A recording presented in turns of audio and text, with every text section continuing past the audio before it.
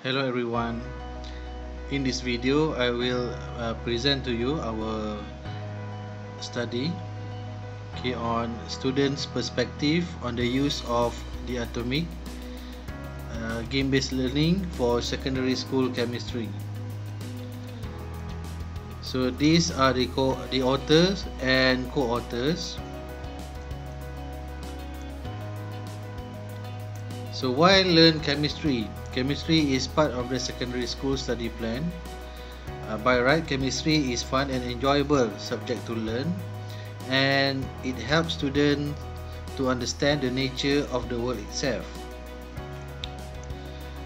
For the problem statement of our study, unfortunately many students had problems learning chemistry as they agreed this subject is hard to understand. The subject has various of formulas and theories for students to memorize, making it hard and exhausting to master.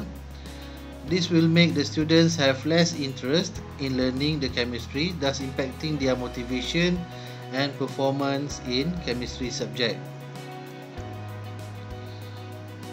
So for the solution, game element today has been part of the education field.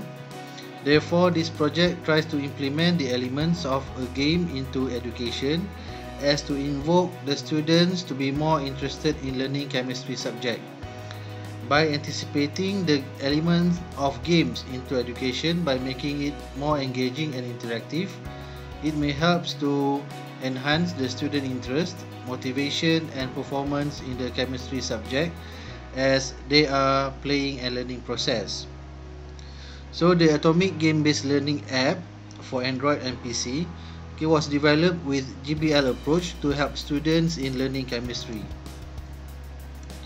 So about the app, the app consists of the basis of chemistry subject, in the structure of atom. Unity game engine platform were used to develop the Atomic app. As you can see here, a few user interface of the app. We have the main menu, the game itself, and the quiz. So this study is divided into two parts. So the first is in-game quiz, where 32 secondary school students were involved. The students were divided into two groups. So group 1, learning through flashcard and hard copy notes, and group 2, learning through the app. Questions related to the topic are given through Google Form for group 1 and through the app for group 2 to find out the score obtained by each group. So these are the results. For group 1, 81% scored 0 to 40 points, so that's the majority. 6% obtained 81 to 130 points, where the rest 41 to 80 points. And for group 2, the one who used the app, 75% of the students had scored 41 to 80 points. 12% scored 0 to 40 points, and 13% scored 81 to 130 points. So from this result, we have discovered that interactive notes are more effective as compared to the flashcard or hard copy notes. So for part 2, survey on the use of the app. So the same 32 students were involved. Sections were divided into three sections. Section A, students information. Section B, student perspective towards the app. And the last section is section C, student suggestions. So for survey result, section A, question 1, do you like chemistry? 63% of the students responded yes. Question 2, time spent on mobile phone a day. 63% of the students spend more than 7 hours per day on their mobile phones or gadgets. And question number 3, use mobile phones for academic purpose. Okay, 53% of them responded yes, where they use mobile phone for academic purpose. From this result, we can conclude that the students prefer, or students spend more time on their mobile phones or gadget as compared to papers. Okay, so for survey result, section B, question number 1, okay, the app is easy to use. 66% of the students strongly agreed. Okay, interactive app, question number 2, 63% of the students strongly agreed.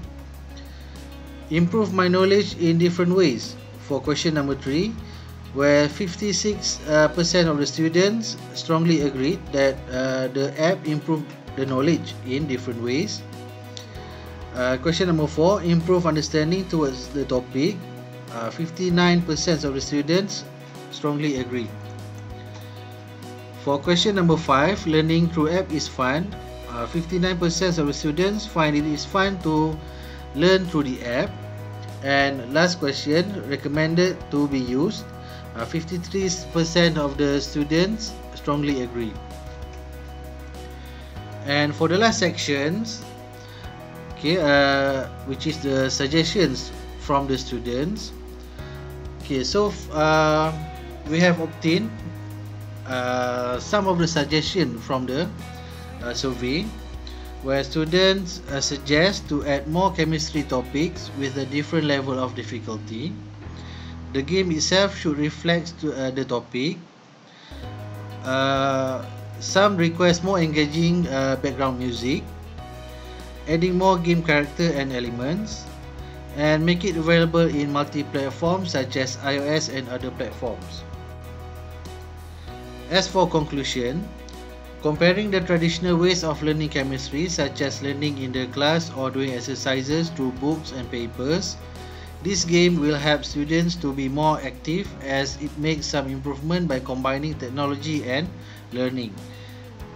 The combination has been widely used today because people, including the students, are more technology literate and prefer interactive and engaging learning environment rather than traditional environment. So that's all from us. Thank you for listening. Bye.